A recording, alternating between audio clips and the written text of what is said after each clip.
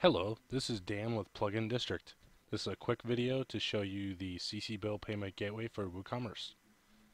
Once you purchase WooCommerce, the payment gateway, you will get a zip file, and you go to Plugins, Add New, and you're going to upload, and then choose File, and you point to the zip file. Once you pick that, click OK, and then you click Activate.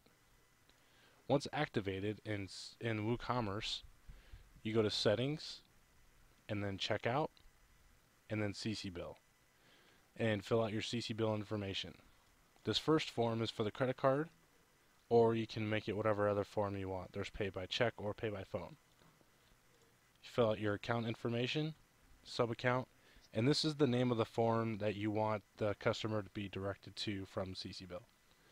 Salt encryption, this is found in your CCBill dashboard. If you need help finding that, you can always use a live chat button when you log into your CCBill account.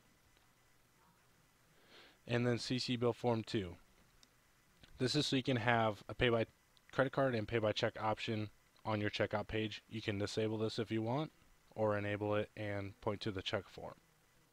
Once those are enabled, when the customer adds an item to their cart, they'll go to the checkout page, and they'll have an option to pay by credit card, and if the Form 2 is enabled, they can also pay by check. When they place the order, it will redirect to CCBill's website, and this is the credit card form, so let's go ahead and fill that out. I have a test card here, and I'll include test cards in the documentation. And this should successfully purchase the item.